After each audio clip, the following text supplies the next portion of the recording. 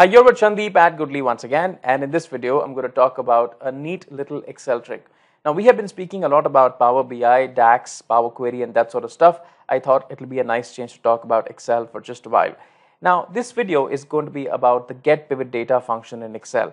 Now if you don't really recall the GetPivotData, you must have witnessed the GetPivotData while you were writing a formula just outside the pivot table and you referenced a cell inside of the pivot table, and that's where you get that ugly GetPivotData. Now most people believe that it's of no use, but in this video I'm going to show you a few interesting applications of GetPivotData. No further ado, let's begin. Alright, I'm in an Excel file and that's where I have some data. Let me just build the case and explain you the data, and let's just take a look at the application of GetPivotData. So in this sales data, which is a really simple sales data, I have date, sales rep, customer, amount, profit and the region, couple of rows here.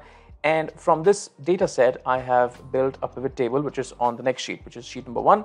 And that's where I have a pivot table. Now, I have definitely formatted the pivot table a little bit. You can see that I have years here. I have the next column as customers and the total sales of every single customer in that particular year. Nothing too complicated. I'm sure you can make a pivot table like that. Now, oftentimes, when you are trying to write a formula for whatever reason outside of the pivot table and you want to fetch a cell inside of the pivot table and you write a formula referring to a cell inside, you would get GetPivotData. Please take a look. So if I am just on this particular column and if I maybe for whatever reason I want to go fetch this particular cell, I click on that cell and I get that GetPivotData. Now people have different workarounds for this. Some people may just copy paste the pivot table as special values, or some people may just type the cell address and then drag it down, whatever that might be. But generally people tend not to use the GetPivotData formula. One of the ways to turn it off is that you go to the Analyze tab and you have options drop down right here and you can actually turn it off from here. But for this particular video, we'll let it stay on and we'll use the GetPivotData to do something pretty neat. So in this pivot table, what I want to do is, let's just say that I want to find out top 3 customers for every single year. I'm going to come to the customer field right here, apply the filter right here, go over to value filters and go over top 10. And I'm just going to say that this is going to be top 3 items for total sales and click on OK. And now what we get is the best 3 customers in every single year, right? And that's the total sales for that. Now maybe I would like to find the percentage contribution of the sales of the top 3 customers over the total sales of the year. So what do? I take the amount and drop it into the value section once again. And what do? I change the calculation of that amount. I right click on that amount. I go over to show values as, and I'm just going to say that this is going to be percentage of the parent total. Where is that? Right here. Percentage of the parent total, and the parent is nothing but the year. I'm just going to say OK. And what I get is the percentage of the parent total. That means that if 177,450 was the sales of this particular customer, what was it if I divided that by the entire sales of this particular year?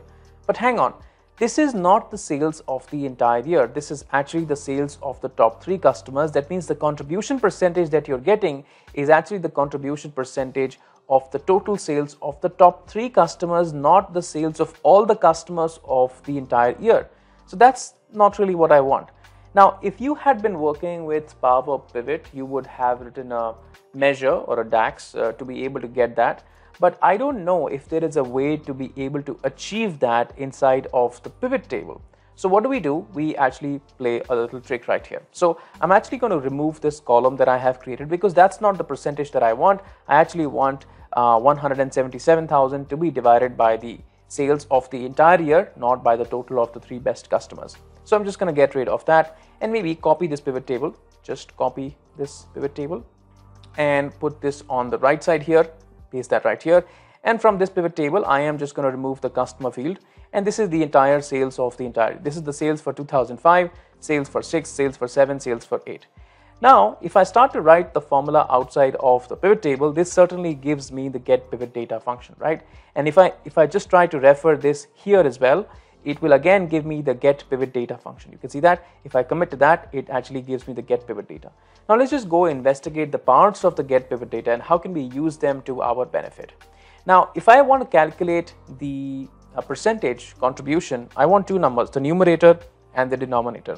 Numerator is right here, denominator is right here. Then again for the next year, numerator is right here and the denominator actually becomes the sales for the entire sales for 2006. So what I want to do is once I drag the formula down and I move to the year of 2006, the denominator should actually change to 166, not 1.6 million actually, and then again 1.9 million, and then 2 million, and so on and so forth. That's how it should kind of work. So what I'm going to do is, I'm actually going to take a look at my formula. In the GetPivotData formula, you can see that we are trying to fetch the amount field of a pivot table that starts with G3, and the conditions or the dimensions that we're trying to filter by years equals to 2005. And you can see that 2005 is hard-coded. Now, I don't really want to hard-code 2005. I want to make it dynamic. So only this part of the GetPivotData, I will actually reference it through this particular field right here. So pick up the year from right here. That's also where we have the year. If I still commit to the formula, press enter, I would still get the value.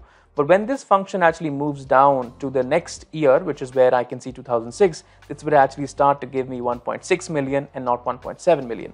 I drag that formula down, and it actually gives me a ref error because we don't really have a year here. You can see that this particular A5 cell is currently blank, and that's why it gives me a ref error. Nothing to worry about. We can change the layout of the pivot table.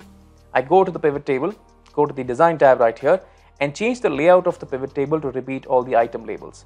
2006, 2007, 2008, all of these are labels. I want to repeat them over and over again. So repeat all the item labels, and all of them get repeated. Now let's just take a look at our GetPivotData function. It actually starts to work just fine, and if I just drag that to my entire pivot table, I am actually going to get the sales of the entire year, which is nothing but my denominator. If you realize what I have just done, this is sort of like a VLOOKUP if that I have done. You have a SUMIF, you have a COUNTIF, but there's no VLOOKUP if. That's what I have done. So take a look at this condition. If this condition actually matches right here, then you go fetch the value of the second column. That's exactly what I have done. Now it's simple. Now I can just take my numerator, which is nothing but this particular value, which is again going to be delivered by GetPivotData, and you can see that again it hard codes everything. It hard codes the name of the customer, it hard codes the year, which is what I don't really want. So I can just cancel that, and I can say, hey, pick up the customer from here, and cancel that and pick up the year from right here. That's it. Commit to the formula, drag the formula down, and it just works just fine. If you do not really want these subtotals to appear, you can also wrap the function around in the if error function, or you can perhaps even calculate this particular value over the entire year as well. My idea was to give you a demonstration of the GetPivotData, that it's not all that bad as we think it to be, but we can definitely use GetPivotData to smartly look up items from other pivot table, which acts like a VLOOKUP if rather than any regular function. Alright, that was a quick little trick on the GetPivotData function. If you're using GetPivotData function in a nifty way, please do not forget to share your trick in the comment section, and I'll be glad to take a look at that. In the end, a quick shout about my DAX and my Power Query courses in case you're starting out with Power BI and you need help with fundamentals first and then building on your concepts to a level where you start solving more sophisticated, more practical problems. I'd highly recommend that you take a look at my courses. It's going to be highly beneficial. Thanks so much for watching this, and I will catch you guys in the next one. Cheers. Bye.